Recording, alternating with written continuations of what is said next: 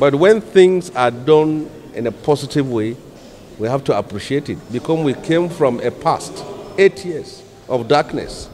Buhari is a disaster. Buhari has wasted Nigeria's time for 8 years. He has employed people, he has appointed people who failed, and he kept on extending their period in office. That's very wrong. He has accused all governments of corruption and pilferings. All the ills of Nigeria, he accused all the previous government. Here, his government has proven one of the worst in the history of Nigeria. So as far as I'm concerned, Tinubu has started very well with his reform programs. And what he has to be very careful is the fact that this can trigger. And I think we should also be very clear on this.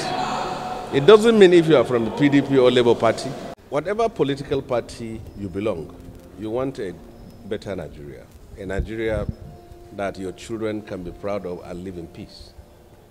The reform programs embarked upon by this administration are positives, but they have to be very careful in terms of the hardship and the suffering inflicted on the people. We have been paying millions of naira and then billions of naira and trillions of naira as subsidy to people they call petroleum marketers, which you and me cannot mention the name of any one person. Who are these people?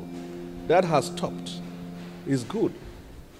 But it is reflecting on our food, on our tuition fees for our children, and in our hospital bills.